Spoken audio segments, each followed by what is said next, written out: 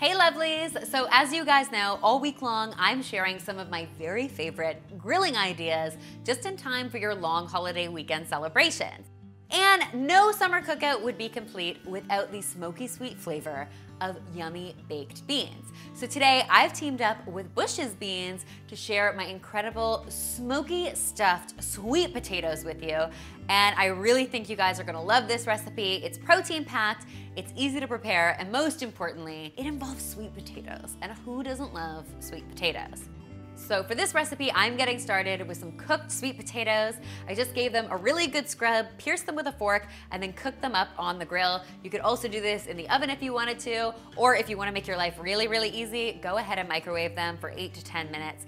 Then all you need to do is use a sharp knife to cut them in half, and then we are going to use a spoon to gently scoop out the flesh into a bowl.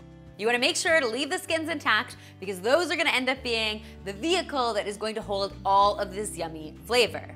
To prepare these skins for grilling, I'm just gonna brush them with a little bit of olive oil and season them with some salt and then set them aside while I get to work on my yummy filling.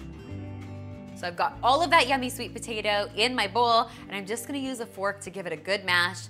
Next, I'm going to season it up with a little bit of garlic powder and some tasty chipotle powder for some good smokiness. And finally, I'm adding my Bush's bourbon and brown sugar Grillin beans. Now these have a really bold sweet flavor that totally complements that smoky chipotle powder and of course that gorgeous sweet potato. I'm gonna give this all a really good stir until it's combined, and then I'm going to scoop it back into my sweet potato skins. Out to the grill these go, and I'm just gonna let them cook up for 2 or 3 minutes until those skins start to get nice and crispy.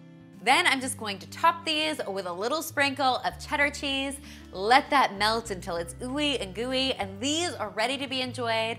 I like to serve them with some sour cream and some freshly chopped chives. Guys, these are absolutely incredible, especially if you are a sweet potato fan like me. They are an amazing way to doll up a sweet potato. I hope you'll give them a try, and if you do, be sure to tweet me, Instagram me, or Snapchat me a photo because you know I love hearing from you. For more tasty recipes just like this one, be sure to check out bushbeans.com. There's all sorts of yumminess there. And finally, if you haven't already, be sure to subscribe because there is lots more deliciousness where this came from.